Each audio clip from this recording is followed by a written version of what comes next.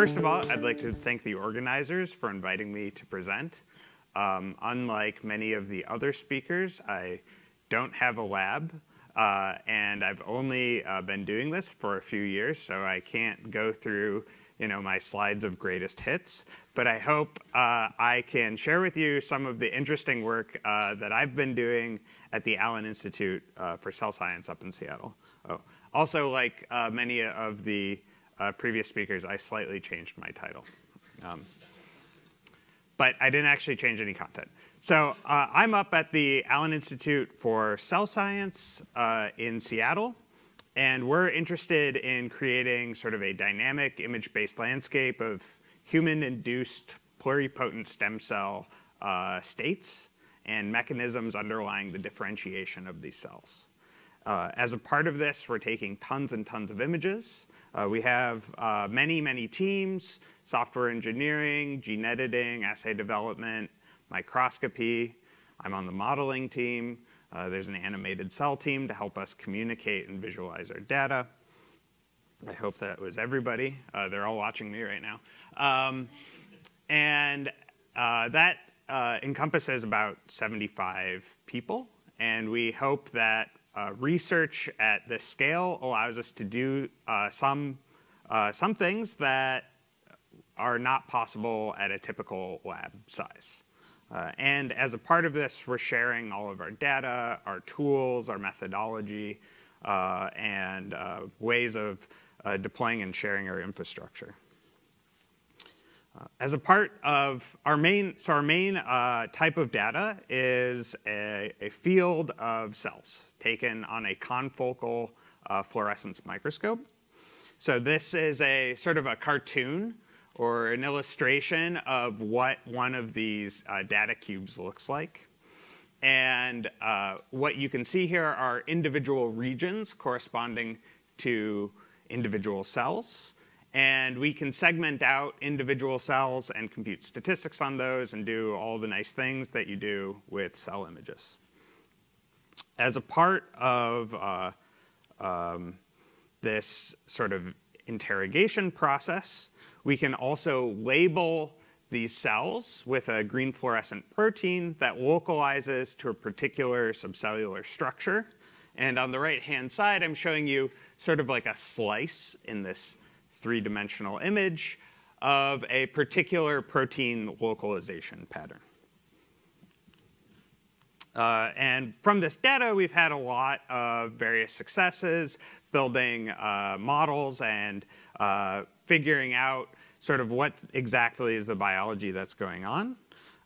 One of our sort of like our big successes is this idea of label-free imaging or virtual staining, where we can take a very, very cheap transmitted light image and use a neural network to predict a protein location or organelle location patterns from that image.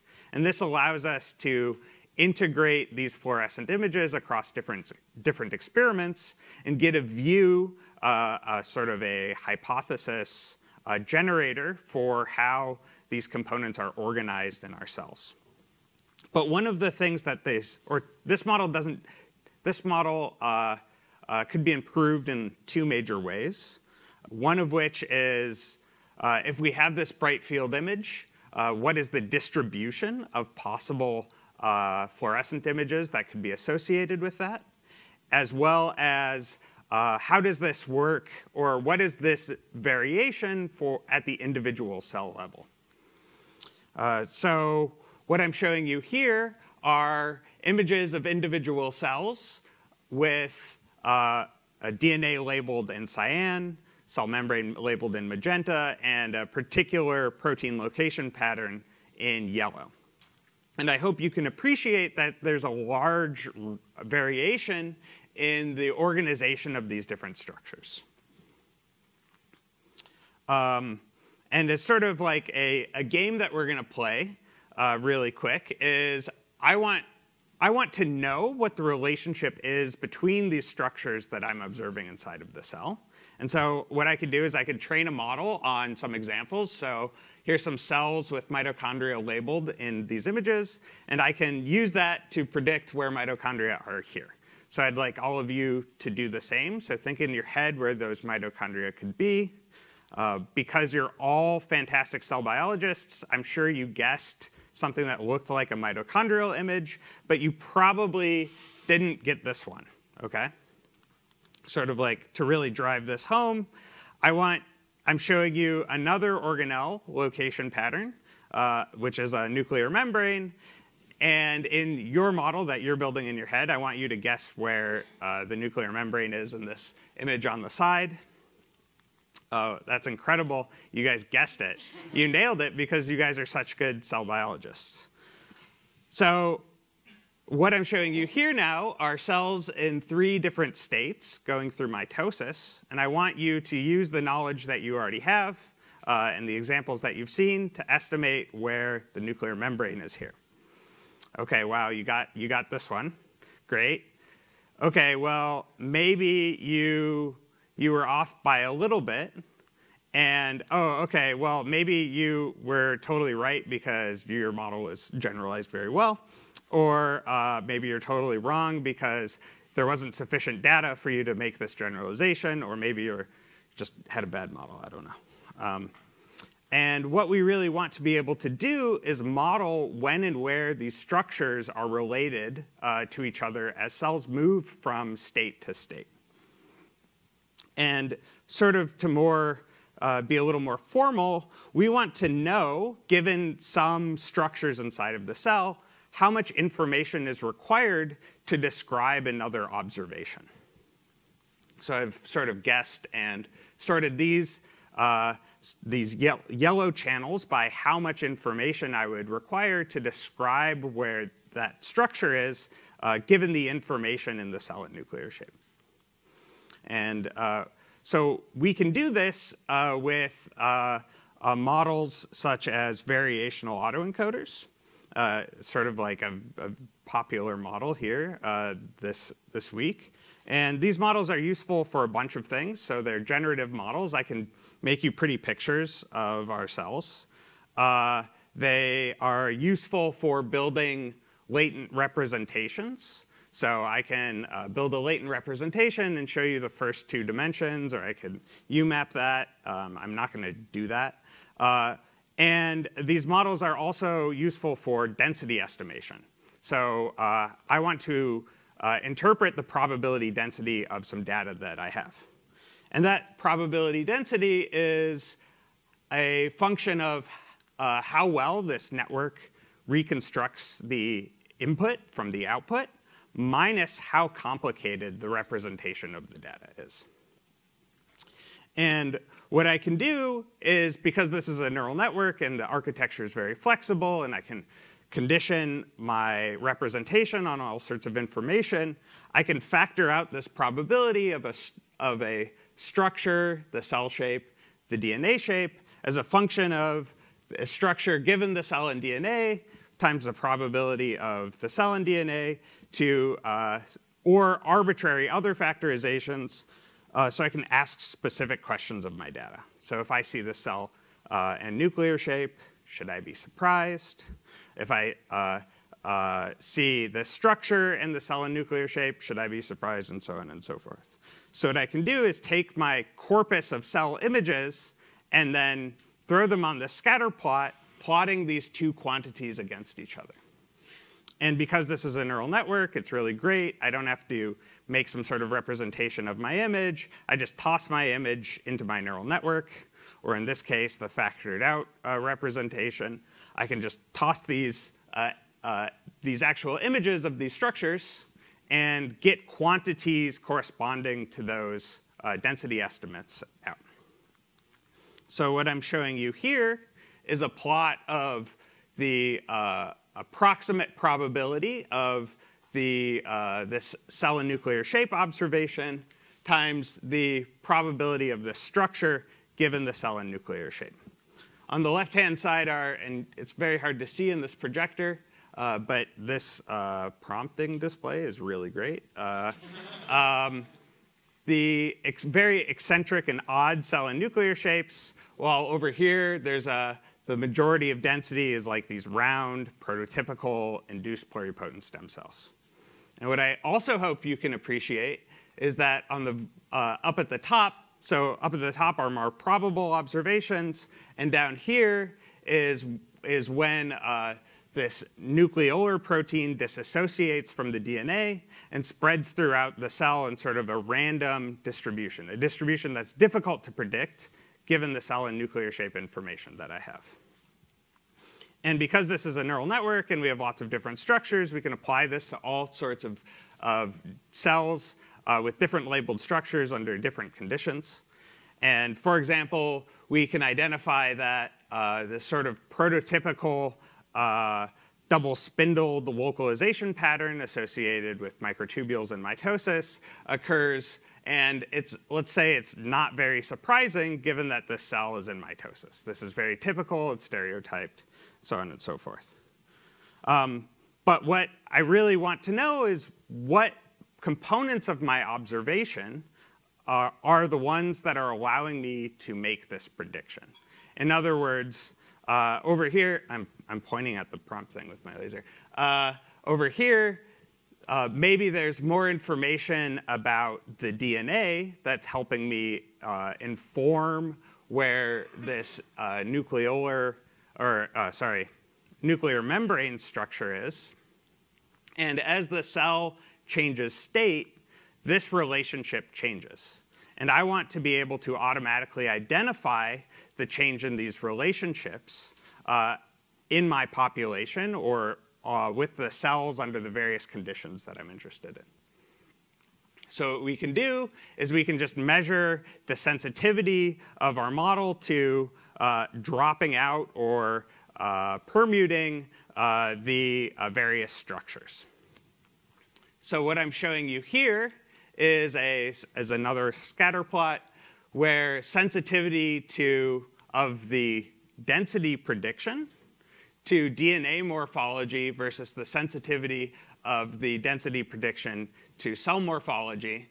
And we can see here that the model believes that the DNA morphology is helping me predict where the nuclear membrane is, which makes a lot of sense. And then as the cell changes state, it moves from a dependent on DNA state to a dependent on, or statistically dependent on, cell membrane state. And of course, this happens very clearly as well with microtubules and cells undergoing mitosis, where this sort of information of where the microtubules are is all coupled to the cell membrane and then moves to sort of shared cell membrane nuclear shape information. Of course, this is just tying together some types of measurements that we have of our cells. And we don't need to limit ourselves to just protein location patterns. This, as we've sort of like, one of the major themes here is that these neural networks are very flexible. We can allow them to sort of interface with various types of data. And one of the things that we want to do is link cell organization and morphology to gene expression.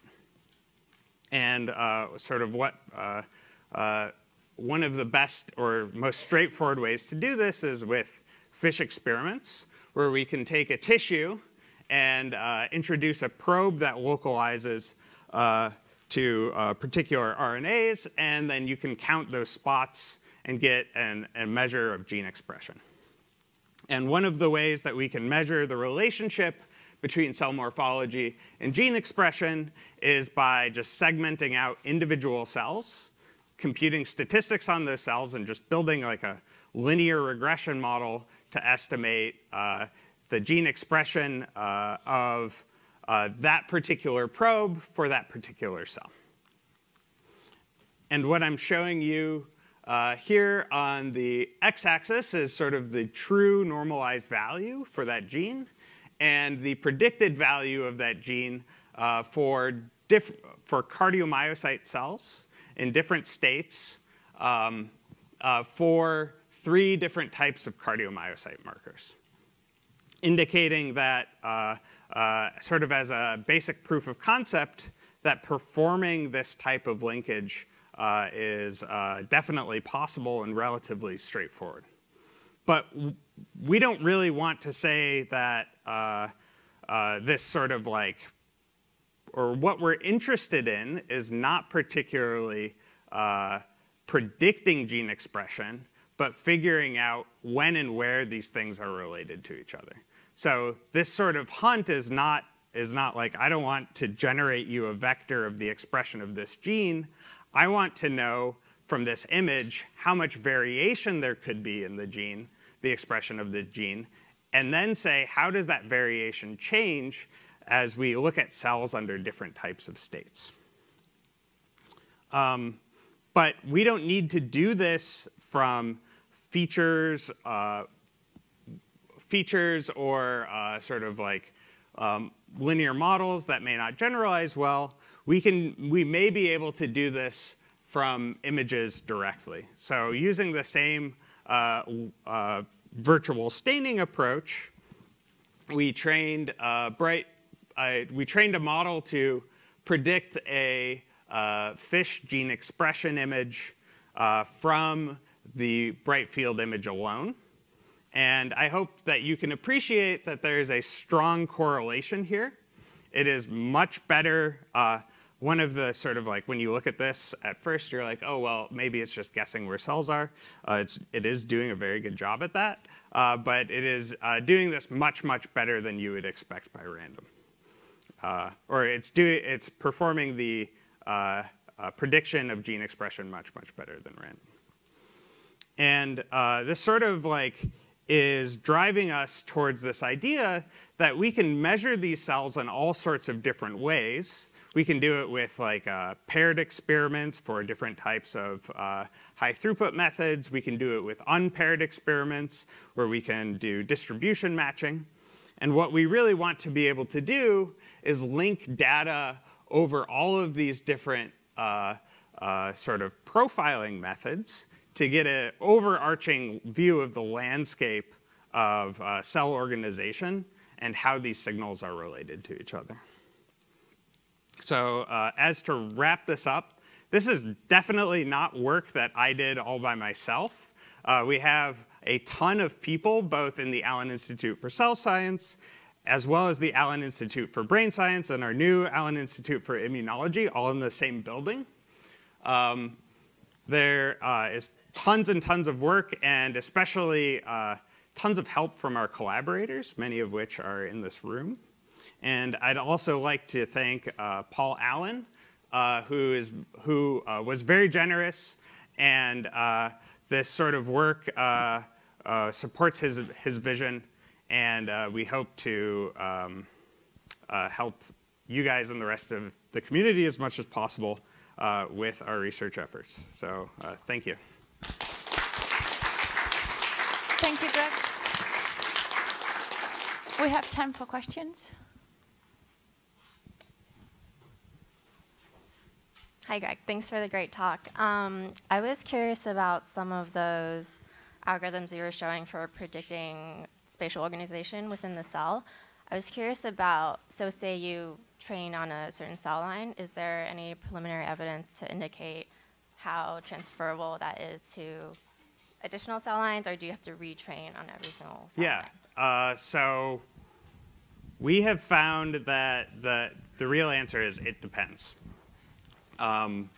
For most of these sort of like virtual staining models are sort of like a combined deconvolution and filtering method that's looking for sort of contrast in the bright field image. And the mechanism of how that contrast is associated with a particular subcellular structure may change as the cell differentiates. So sort of like the location of myosin in a normal cell versus a cardiomyocyte totally changes throughout the differentiation process, and therefore its association with these things. So near, quote, if you can look at these cells and you're confused about whether or not they're the same cell type, then it will probably work fine. And if you can look at these cells and you're very certain that they're not the same cell type from the bright field image, you may need to retrain or at least train a model on both of the cell types simultaneously.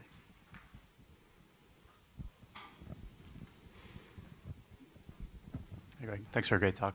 I thought it was really interesting that you mentioned that the nuclear morphology was like a very strong predictor of cell state. Nuclear morphology has been used by pathologists for years in diagnosing tumor prognosis, for example. Yeah. And so I'm just like curious as to like what other organelles that you've looked at since you have all this data that are like strongly predictive of cell state. Yeah, that's a really good question. So I think one way to answer it is, or a non-answer is like it depends what you mean by cell state.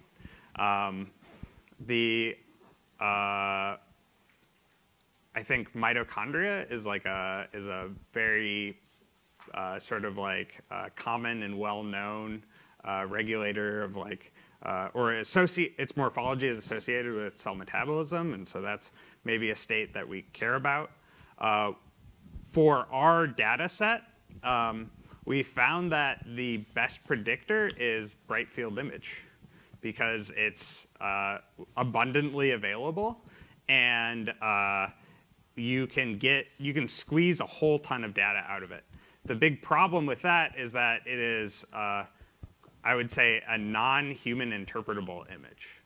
It's very, very difficult to tell what's going on. And so, which is why we're sort of moving from focusing on correlating things with bright field images to doing this correlation across structures. Just a question on the bright field images. I know there are a lot of like interpretation or visualization tools to like interpret what's going on in the neural networks. Have you ever looked into your neural networks or like about like the focus of the neurons, like where they're looking in terms of your bright field images, like whether like what can you learn from that? No.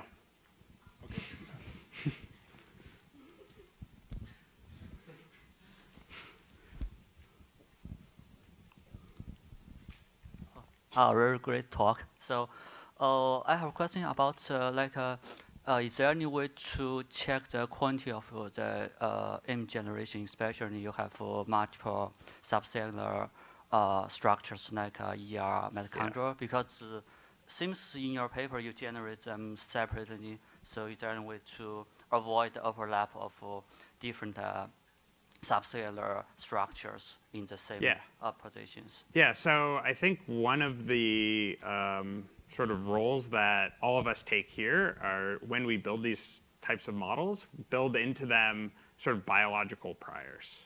And I think what you were getting at is we know that many of these organelles do not intersect with each other.